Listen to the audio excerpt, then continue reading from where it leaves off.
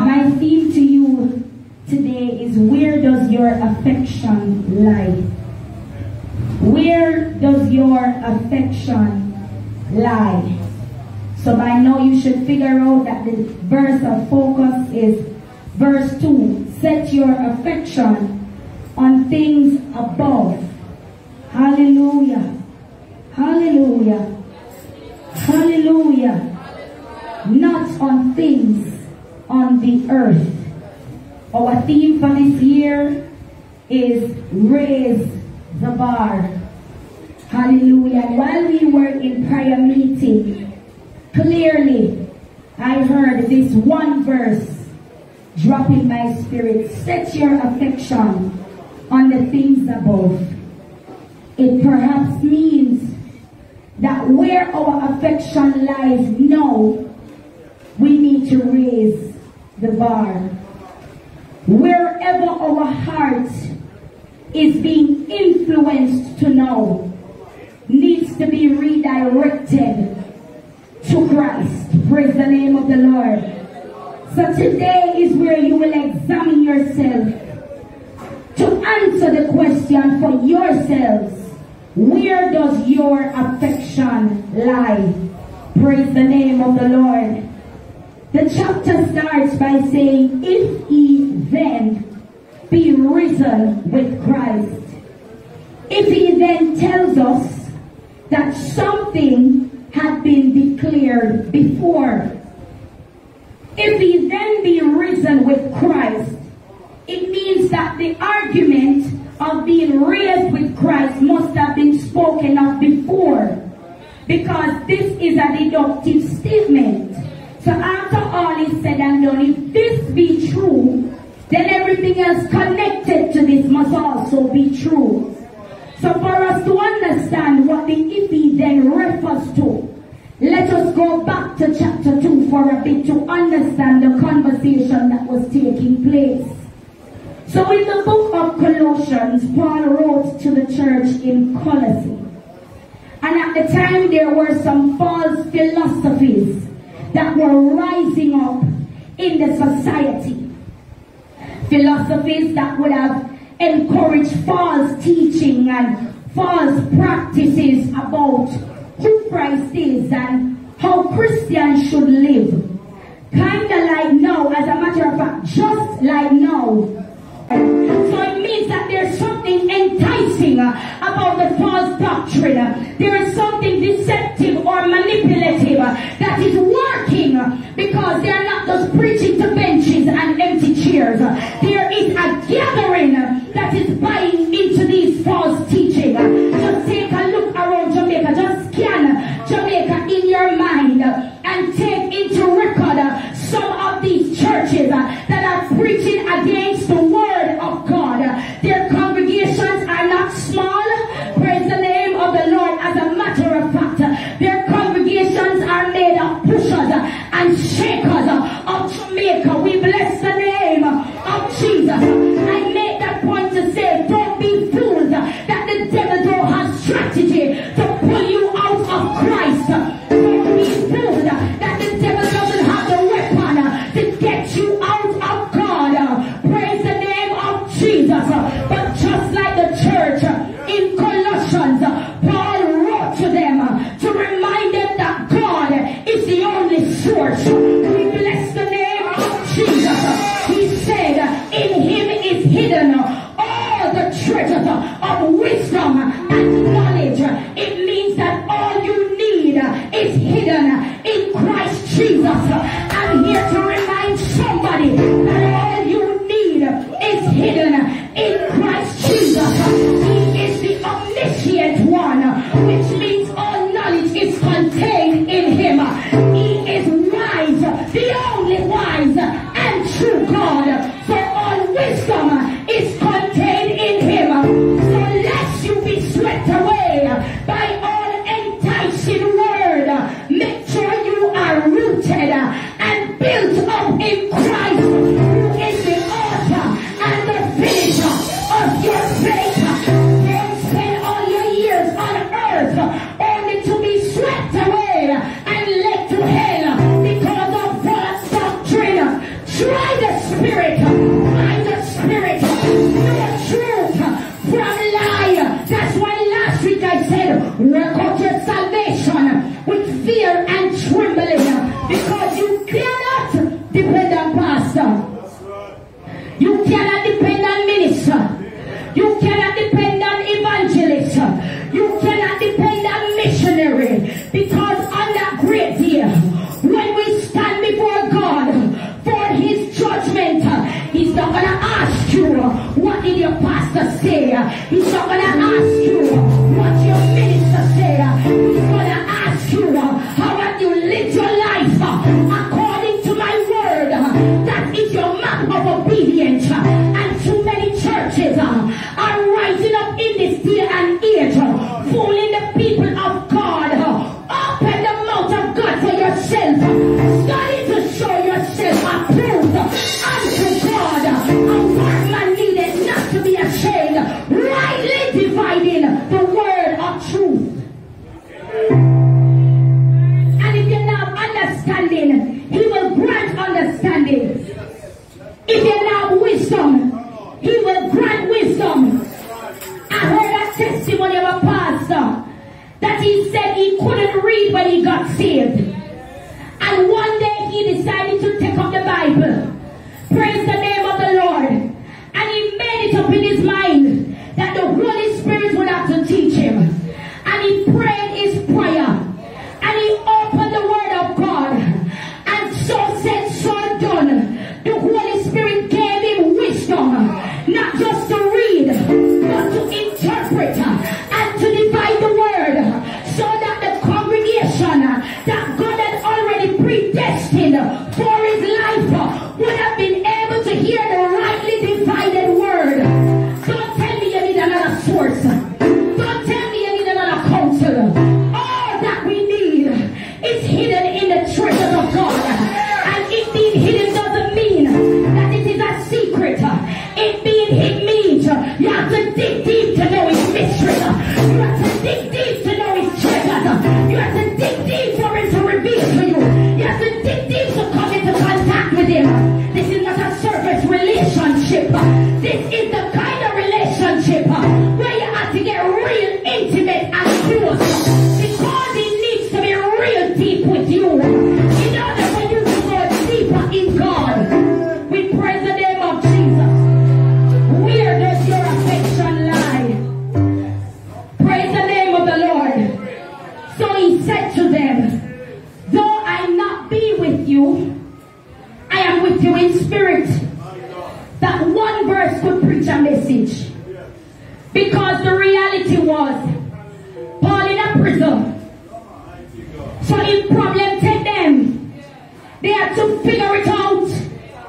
He wrote to them and instructed them. But if problem take them, they had to figure it out. Some of us, we are too dependent on other people's anointing. Somehow we feel as though they have an access that you don't have. But let me reassure and reaffirm somebody in this place. Any anointing that is on my life is the same anointing God will give you. If you position yourself, there is one anointing. So even though he was there with them in spirit, when the problem came, they would have to face it themselves. So without saying it directly, they had to recognize bodily he was of no use to them. Because he was in prison at the time he wrote this letter. Hallelujah.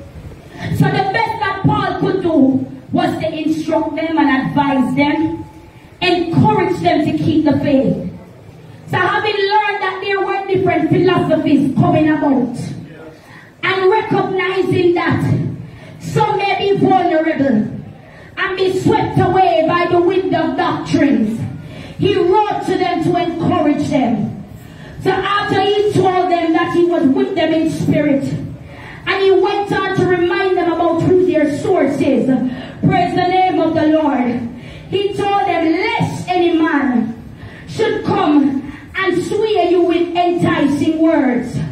Praise the name of the Lord. He instructed them how to conduct themselves. He said, walk in Christ. Now that you have received him, there is no other way to make it but to walk in Christ.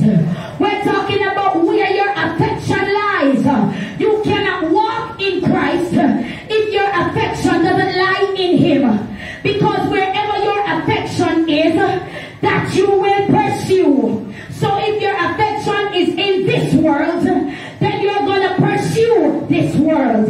No wonder so many of us are chasing after things and not chasing after the giver of things. No wonder so many of us want stuff, but we don't want to chase after the giver of stuff.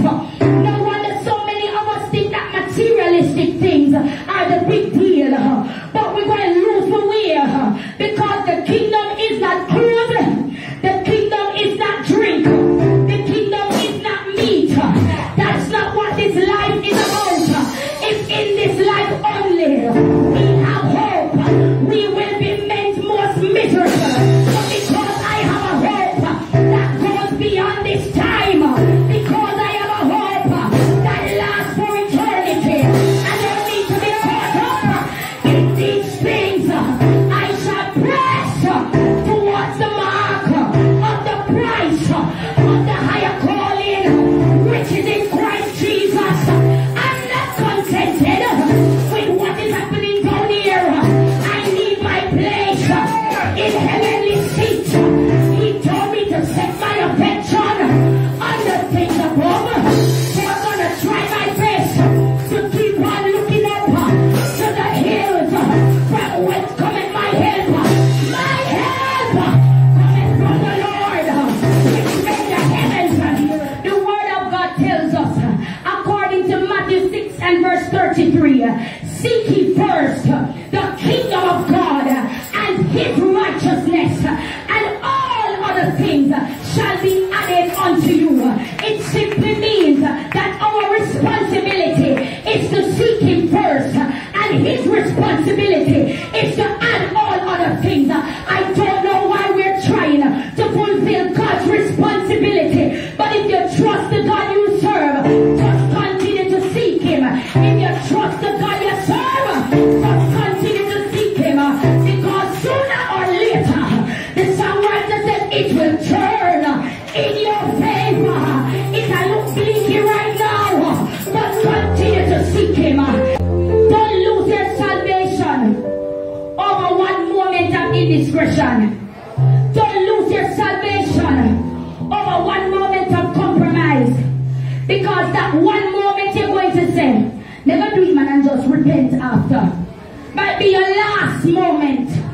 Not lose your seat, church, because of one moment. You have come too far to lose out because of one moment. You struggle through enough to lose out because of one moment. You cry enough to lose out because of one moment.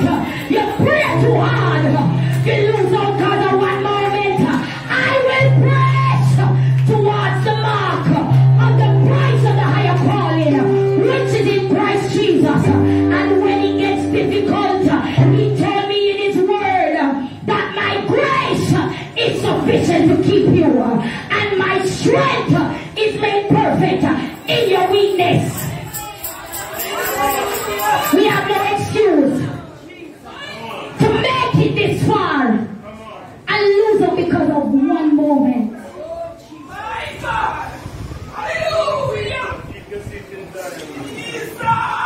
Be rooted and built up. That's what he said. When Paul wrote to them, he said, being rooted and built up on Christ. In other words, be planted firm and grow in spiritual maturity. Let me tell something to the young believers. Your one agenda is to be grown up in spiritual maturity. Let me tell some saved long time people, your one agenda is to grow up in spiritual maturity. I hear Pastor prophesy the other night. And he said that we're gonna get, he's prophesying for good husbands and good wives. But let me shift your focus just for a bit.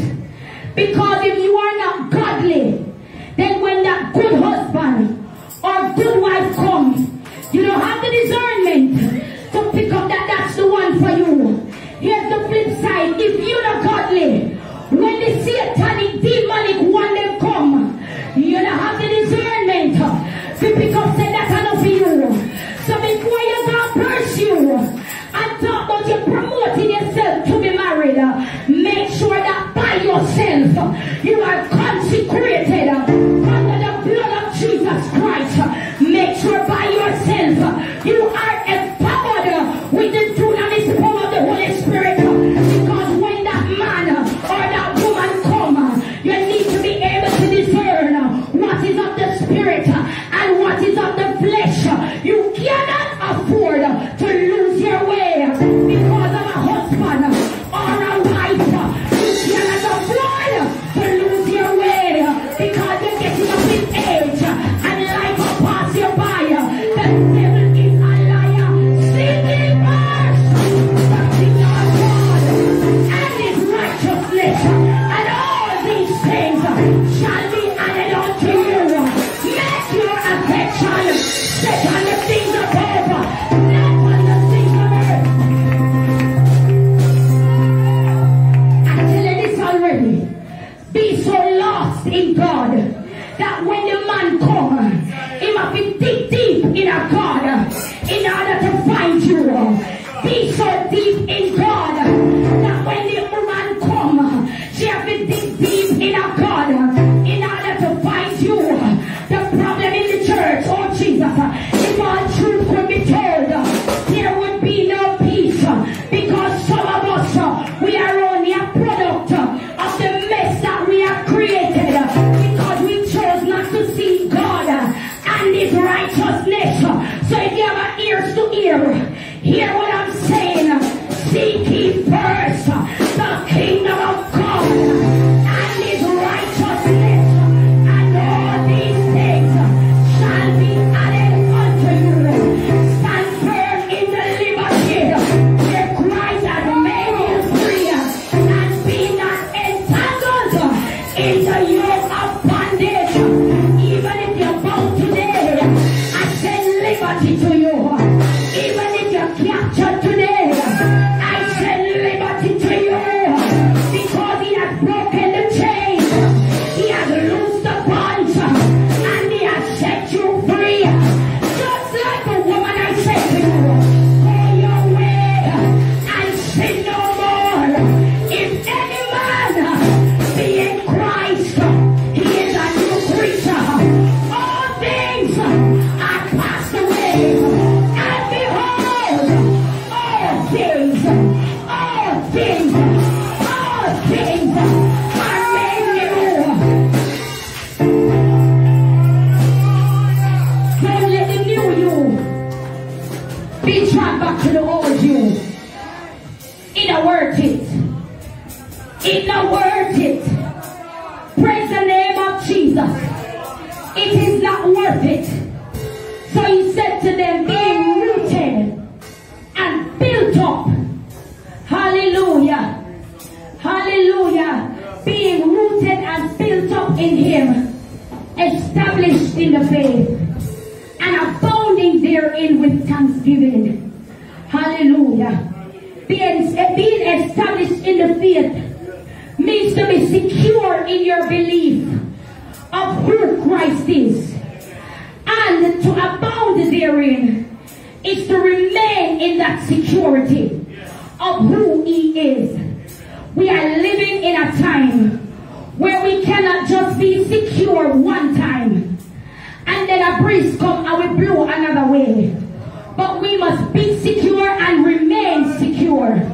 Somebody bless the name of Jesus. I'm talking to somebody even on social media right now that you're holding on by a thread.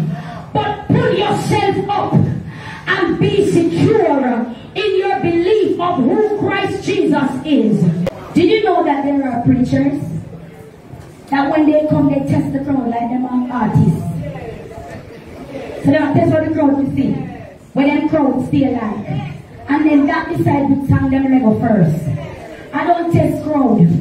Because if you come with your affection set in the right place, and I come with my affection set in the right place, then your heart happy receive the word of God. There is no question or two ways about it. So I don't come to test a crowd. I don't come to set a soul on fire. I have to worry about my own fire. My hope would be is that you come with your own fire. Because when fire and fire connect in this place, oh, what an explosion happening inside here. Kind of like what is happening in the atmosphere right now. When fire and fire get connected, there is a current that is running even now that somebody needs to tap into. And if you tap into it right now, the deliverance that you're waiting on, it is now. The breakthrough is now. The healing is now. The victory is now. Praise the name of the Lord. We're growing back to center affection. Praise the name of Jesus. So be secure in your belief in who Christ is. And let nobody try to persuade you otherwise. Praise the name of the Lord. You're coming up to be evangelists, whether you have title or not. That is our great commission, to evangelize. But if you're not secure in what you believe in, and the man from the corner I will question you, you're going to find yourself in an awkward place because you cannot justify the word of God. And sometimes they really have some good questions. Sometimes if you don't know better, there are some questions that will bulge you over. I'm not saying you will know everything, but the one thing you should know is your security in your belief of who Christ is. That one thing must not change, because that was your point of conviction and possibly a point of conversion. So if you're not secure in who God is, we're in trouble. That's the reason why so many of these churches come about. Because we're not secure in what we believe in. So anything that is sweet for the moment, we are going to go with it. We are unstable, deacon, because we are grounded. The word of God says be rooted and built up in Him. Praise the name of the Lord. We go down to verse 8 of chapter 2. When He instructs them, He warns them to watch out for the negative forces, so that you're not deceived and you don't be captured by false doctrines. Verse 9 to 23, He confirms their identity in God. He says you are complete in God. He says you are circumcised in God. Not a physical circumcision, but a spiritual circumcision. Because you must understand that in those times, that circumcision was important. Praise the name of Jesus. Whether you were clean, or should I say accepted, had partly to do with if you were circumcised or not. Praise the name of the Lord. When we look at it in the spiritual sense, to be circumcised by God is to be cut off from that which was old. Praise the name of the Lord. What you knew before, your sinful nature.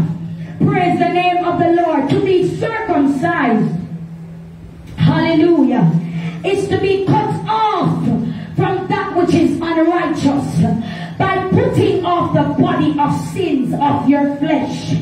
Praise the name of the Lord. Praise the name of the Lord. Praise the name of the Lord. So He told them you are circumcised with God by putting off the body of the sins of your flesh. He said you are buried with Christ in baptism. Bless the name of Jesus. But understand that when He was buried, our sins were buried with Him also. so. Bless the name of Jesus. So what we do is just a public declaration of the work that is already done on the cross. Somebody bless the name of Jesus.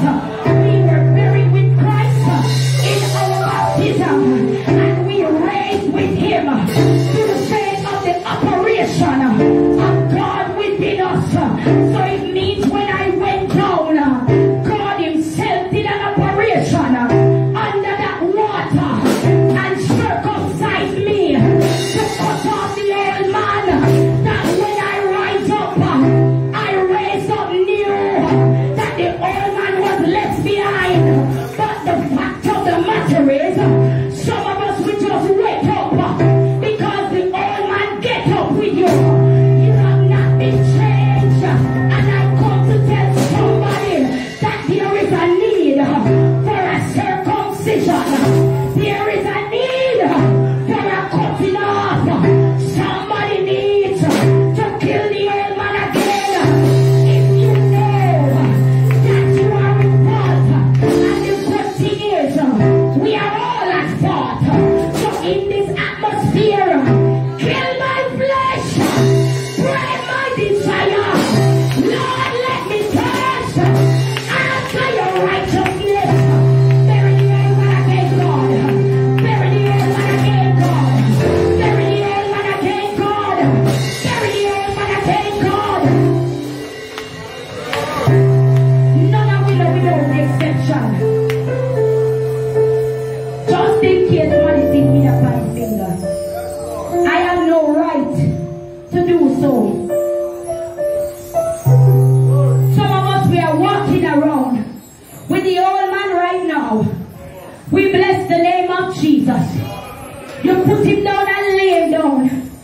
But you know you have some bone collectors who refuse to let the past be the past. We bless the name of Jesus. And that works in two ways. You yourself will not let that old man go. Praise the name of the Lord. So you're walking around and wondering why there's a war going on in your body. Because though you want Christ, the old man has not been dead yet. And he needs to be subdued and subjected. So you're in church, but you're warring in your flesh. We bless the name of Jesus. You're in prayer, but you're warring in your flesh. You're trying to go on fasting, but you're warring in your flesh. The old man needs to be dead. You need a circumcision. We need a circumcision. We bless the name of Jesus, because the word of God tells me that if he circumcised us, we bless the name of Jesus by putting out the body of the sins of our flesh. It means that the access to become new has been granted. So it is also need to confess with our mouth that Jesus Christ is Lord, and believe in our heart that he was raised from the dead, because the word also says that when he was risen up, we raised up with him. So if he then be risen with Christ, seek ye the things that are above and not the things beneath. That's the if he then be risen. Praise the name of Jesus. Praise the name of Jesus. A new work has been done in us. Have been done in us by the hand of God through your faith. Can you have to do something? So when your word, when your faith meets his authority, the operation of Christ in you makes all things new. That's why it said we are complete in him. Because when your conviction led you to this altar, or maybe you wasn't in church and it was in your bedroom, wherever the point of conviction happened, and you professed faith, and you know for sure that you believe in your heart that Jesus Christ is Lord, God himself does in you what no other God can do. The death, burial, and resurrection of Jesus Christ is made perfect in us. At the moment you decide that I am done with this life, at the moment we recognize that we are dead in sin, there is no hope in sin. There is no joy in sin. This is not about it, not that it entice you. This is about the big picture down the end of the road. There is no comfort in sin. There is no peace in sin. So once we recognize that when we are in sin, we are dead. But when we convict ourselves, when God convicts us, and we declare that he is Lord, that which was done on the cross, all the sins that were nailed, all the pain that he bore, the death, burial, and resurrection of our Lord Jesus Christ is made activated inside of us. So we are no longer slaves of the law, but we are sons and daughters by grace. We praise the name of Jesus. We were dead in sin, but he quickened us together. Quicken mean come alive. So we were dead in the life of sin, but he quickened us together with himself when he forgave us all our trespasses, all our errors, all our faults, all our iniquities. Think about everything. He nailed it to the cross. Think about what you never want to tell nobody. He nailed it to the cross. He bore in his flesh the sins of the world. And when they pierced his hands and his feet, it was symbolic of our sins being nailed to the cross. Somebody bless the name of Jesus. The word of God says he blotted out the handwriting of the ordinances that was against us. In other words, we were guilty as charged, and our record was messy. Praise the name of the Lord. Before Jesus came, there was no grace. There was only law. So if you break the law, then you had sin. So what the word of God wants to say to us is that every error made by violating the law, every iniquity, every mess you mess up, when he was nailed to the cross, he nailed the sins with him there. Now you know what the songwriter meant when he said, what anguish and loss. Jesus went to the cross and he carried my sins with him there. They are nailed to the cross. So anybody never know where it comes from. The word of God said he nailed all our sins to the cross and blotted out every sin. So your record is new. Your reputation is new. Your identity is new. Your mindset is new. Because when he raised up, I rose up with him. Praise the name of Jesus. And he didn't just raise up and give me new life, but he raised up and overthrew principalities. He raised up and overthrew powers. He raised up and overthrew rulers of darkness and spiritual wickedness in high places. And he told me according to his word that he has given me the keys to the kingdom. So whatsoever I bound on earth is bound in heaven, and whatsoever I loose on earth is loose in heaven. So it means when I raise up with him as he was risen, he gave me authority over the same principalities. He gave me authority over the same powers. He gave me authority over rulers of darkness and spiritual wickedness in high places.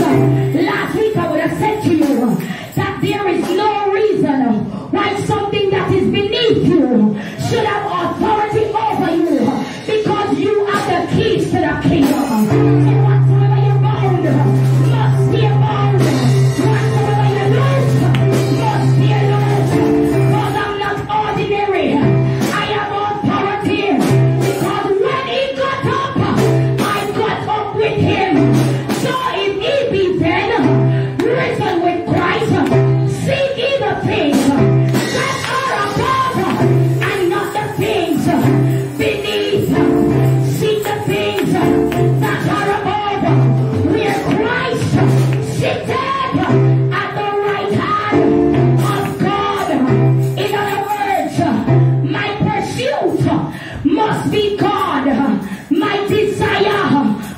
must be God. My destination must be God. Because I desire to sit in heavenly places. My affection decides my pursuit. What is affection? Strong desire, strong feeling, strong influence. Hallelujah. Set your affection on the things above. Your affection determines your pursuit. So if your affection is not above, then you cannot pursue the things above. Because wherever a strong desire is, that will you chase after. Praise the name of the Lord. Your affection determines your pursuit.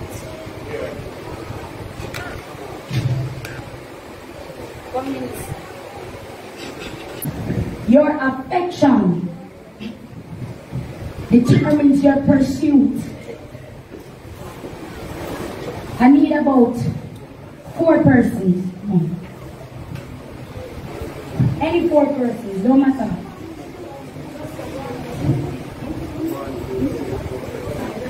Yeah man, it don't matter. To come behind me.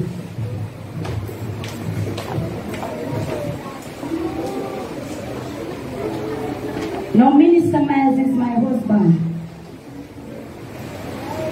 I have strong desire for him. You're gonna move, take your time. You don't want to treat me, come on. Come with me. These represent other influences.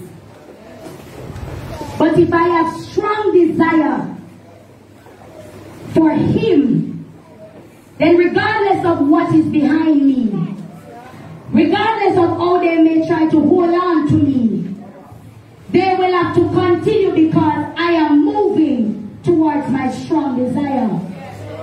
Now picture him being Christ, and these being the things that my old man represents. All of my mess, all of my faults, all of my errors, they don't want to let me go. Hold on to me. They don't want to let me go. I'm coming with him, but they don't want to let me go. Stand up where you are. They don't want to let me go, but I'm going. Go where you are going. They must stay. They don't want to let me go, but my affection is set towards this thing. They don't want to let me go, but my affection is set towards these things. If this is my strong desire, then at some point, the strong desire must overcome the old man. At some point, the strong desire must overcome the old man. This is your position. Continue. Did you get me seated? This is your position in Christ. If your affection is in the right place, this is your position. It doesn't matter what wants to come. Because in the presence of God, the old man will suffocate. So keep your affection towards the things above. In the presence of God, sin has to get destroyed. So keep your affection pressed towards this place. Thank you, sir. Come and enjoy it.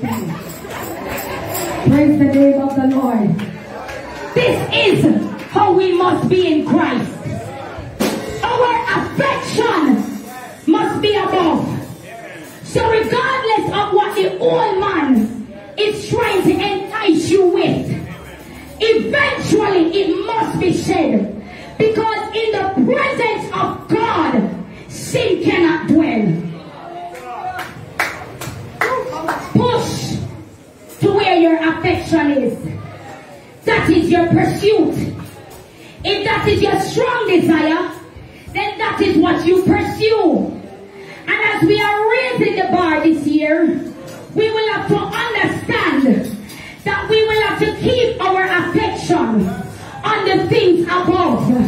We're not gonna last if our eyes can't stay fixed on Jesus. We're not gonna last if our desire cannot stay consistent. We're not gonna last if our hope is in this world only. Because just as those four ladies represented the old man, so is your old man daily trying to catch up with you now. And because the devil is real, he's gonna continue sending the old man after you. He's gonna continue putting temptation in your way. He's gonna continue putting trials in your way. He's gonna continue putting struggles in your way. He's gonna make the fight hotter and hotter. Praise the name of Jesus. Because the old man is trying to poison and contaminate who you are now.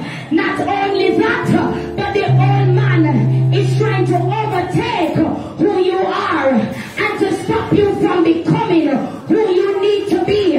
So just in case you sit down there and wrap up with the devil and think that the devil is your friend, the devil is not your friend. The devil just wants to destroy you. The devil wants to poison you. The devil don't want your good. The devil don't want your destiny. What the devil wants to do is to sieve you like wheat, to spit you out and to light you on fire. But God said I came that you have life and life more abundantly. Is there anybody in the house that knows they are risen with Christ? Is there anybody in the house that has the resurrected power? Stand to your feet and declare, I shall praise, I shall praise, I shall praise towards the mark of the prize of the higher calling. That which is behind me is behind me. That which is behind me is behind me. That which is before me is before me. And I shall press towards the mark of the prize of the higher calling. My affection is above. My affection is above. My affection is above. Tell somebody that right now. My affection is above. Tell somebody else, my affection is above. There's a higher place. Yes, man, say it. There's a higher place that I have found. My affection is above. I cannot stay in this place. My affection is above. I am not of this world. I am in this world, but I'm not of this world. My affection is above. Put your hands together for Jesus. Put your hands together for Jesus. Put your hands together for Jesus. Put your hands together for Jesus. Praise the name of the Lord. You got it, my God. Praise the name of Jesus. Praise the name of Jesus. Don't me ago. It's not heavy enough, but imagine with me.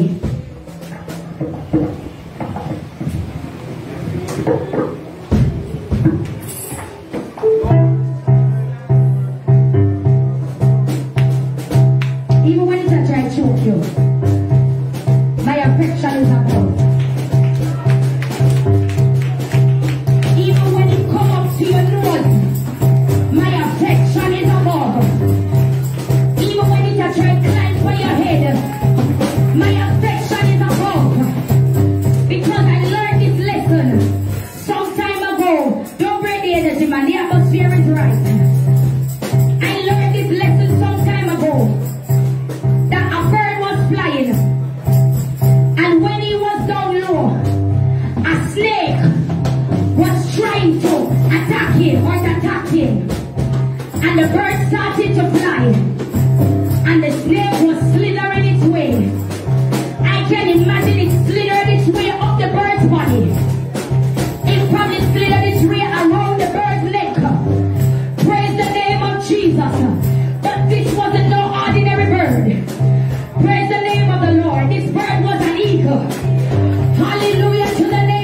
Jesus. And if you know anything about eagles, they are the ultimate kind of birds. We bless the name of the Lord. They soar to heights that other birds dare to soar. We bless the name of Jesus. But what the snake didn't know is that the higher the bird went, if the lower the oxygen got. We bless the name of Jesus. And the thing about snakes, they need oxygen to survive. So while the bird was going up, the snake thought that he was getting his way. The snake thought that he won. But the higher the bird soar, is the less the oxygen got. And sooner than later, the snake that was trying to throw that bird, it ended up suffocating. Can I say to somebody that if you set your affection, that which is trying to poison you, that which is trying to limit you, will suffocate at higher heights, will suffocate at deeper depths. Is there anybody that was risen with Christ? When I got up, I gained power over sin, I gained power over principalities, and that which tried to destroy me, and to suffocate at my destiny, and to suffocate at my destiny. Right there, sit in low places, I sit in heavenly places. My affection is bold. My affection is bold. My affection is above. My affection is above.